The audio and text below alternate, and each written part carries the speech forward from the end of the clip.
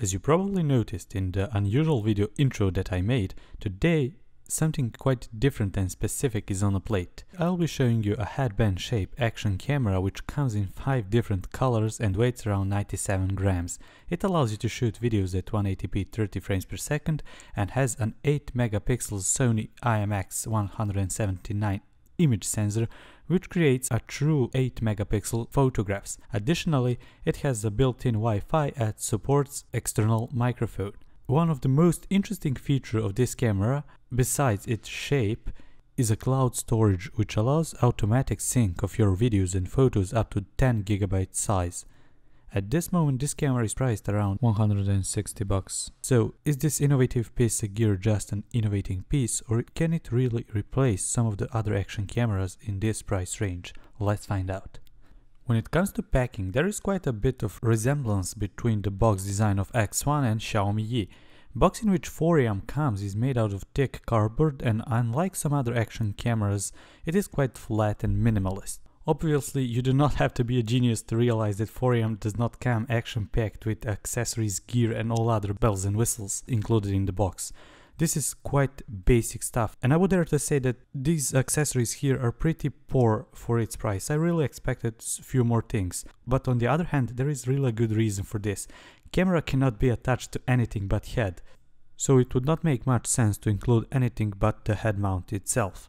However, I really would love to see that they added a wall charger at least and another Velcro stripe. Those two pieces are not expensive, but they would make this whole package much more useful. It is quite obvious from looking at the camera right away that it is designed to be different. In the sea of Chinese manufacturers producing same square-shaped cameras aimed to look similar or in some cases identical to GoPro, Foream is quite a refreshment. And in a way, it seems that they've gone a bit too far trying to differ themselves from the competition. With that in mind, I do not think that this camera will be interesting to an average action camera consumer. It will be interesting to people who like new stuff and people who need specifically a camera only for their head to record video or take photos. I really do not see typical action cameras user using this. X1 is definitely well built and well crafted camera. It is one of the neatest in terms of appearance as well. Minimalist as it is also easy to operate, and it comes in multiple colors such as green, pink, red, orange and black in my case. If you saw me or anyone else wearing this camera, I bet that you wouldn't notice the amount of buttons that it has, because all of them are quite well hidden. When mounted properly, most of these buttons are really not visible. In order to see them, you need to turn the camera on its back. And let's now take a look at what each button here does.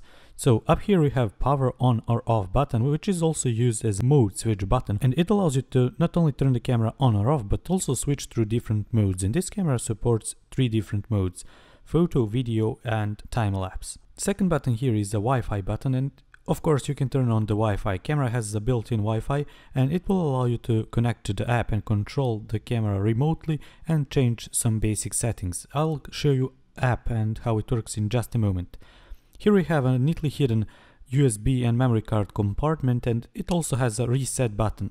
And I used this button actually 3 times because my camera froze 3 times upon a few weeks of testing it. I do not know the particular reason, but when I restarted it, all the functions were working perfectly. Here we have the LED indicator, and it indicates the mode in which camera is, either photo, video or time-lapse. Up here is a speaker and a lens, of course, on the front. Next to it is a charging or battery indicator. We also have the Wi-Fi indicator and external microphone port, as well as the speaker and the battery compartment here.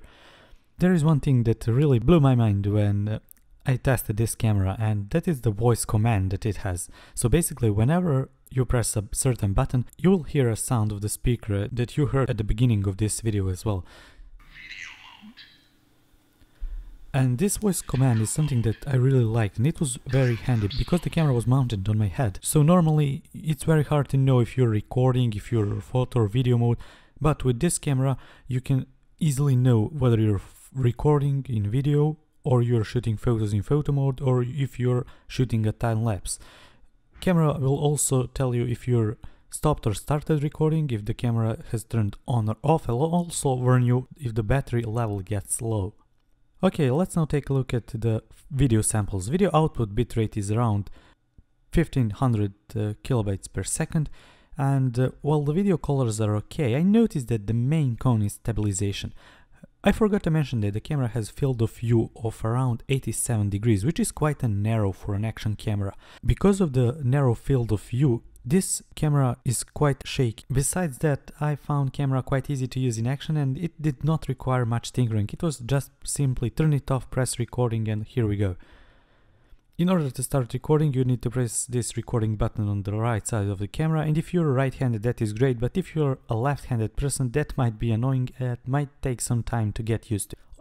When you start recording a video, there is a second delay before camera actually starts to record. That is not a huge deal, but for some people in extreme sports, second matters, so it's worth mentioning.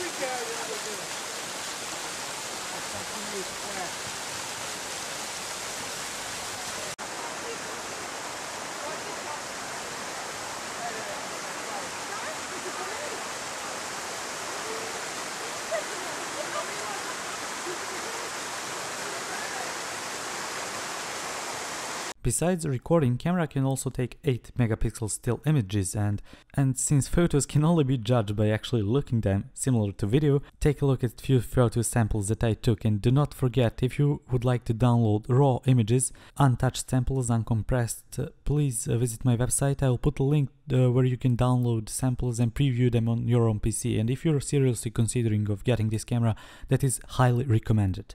8 megapixels here, as you can see, are quite enough for social media and those type of images. You see here how the image look when it's cropped 100, 200 and 300%, and already at 300% it starts to be blurry, but at 100 and 200 or 1 and 2 times zoom it is perfect. I really cannot complain about it. I mentioned that colors in the video are natural and nothing too vibrant or vivid, and same goes for photo. and that allows you a bit more space for boosting colors in Photoshop or other image editing softwares if that's something you like. Camera has a bit slower shutter speed and it takes a second before it takes a photo. In some instances it is absolute crap because if you're capturing action footage, some of your images, not all, will look a bit blurry, but when you're capturing water, for instance, it will give a beautiful silky effect that you now can see in this photo. Absolutely amazing. One of the biggest issues with this camera is that it does not have an LCD or a viewfinder, and in order to know what you're recording, you need to connect to an app and preview the footage live. In some instances that is okay, but sometimes you really do not want to use your phone. For instance, I was hiking and I really could not be bothered to go with my phone in order to see what I'm recording and shooting. So if you're obsessed with photography and all those rules about composition, you definitely will not find this camera easy to use. But if you just want to snap photos, share them with friends online on social media, this is quite a good camera. One of the questions that people will ask is, will they look a bit dorky wearing this on their head? And it is very hard to answer it. It really depends if you give a damn what other people think about you. Since I really do not give a damn, I wore this camera absolutely on a hiking trip, and actually when I had a winter hat on it, nobody even noticed that I have a camera because mine was black, my hat was black, so it is not as dorky as it seems on manufacturers' posters that they have. I mean, look at this guy, would you wear this on your head? No. In the reality, you will wear it a bit above your forehead, so it really does not look as dorky as this guy looks here. X1 is one of those cameras that have a small amount of options and do not give you much creativity. So basically here you have a register camera, which allows you to connect it with your Foream account if that is something that you wish. LED indicators, here you can turn them on off. Be aware that you should not turn them off while having the speaker at mute because you'll have no idea if you're recording or not. So either turn off the LED indicators or the speakers, never turn them both off. Here you can change video resolutions. Here you have speaker volume if you do not like voice commands. I like it and I keep it at high, especially when I'm outdoors, and I love how people look at me like I'm out of space when they hear start recording.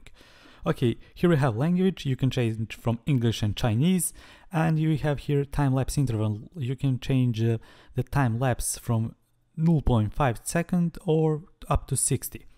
Format memory card, of course, erases all data on your card, and firmware version here shows latest software version of your camera.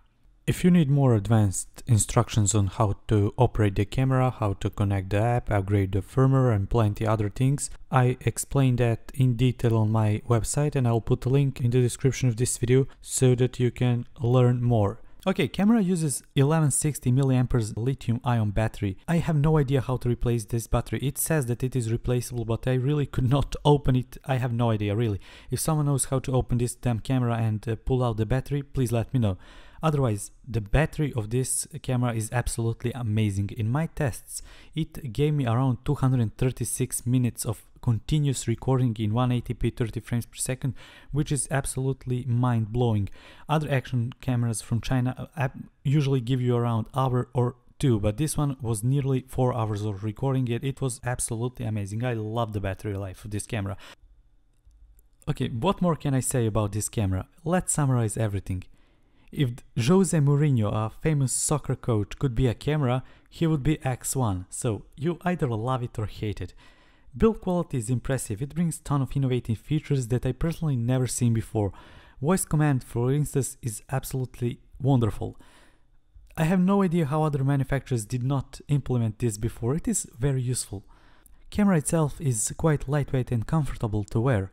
I wore it on a few of my hikes and it was great for taking quick images and recording a bit of video. My biggest issue is that video stabilization and overall field of view on video is quite narrow, which makes video quite shaky if you're running or doing anything at a bit faster pace. So my favorite feature is absolutely battery life. So camera allows 4 hours of recording and it was amazing.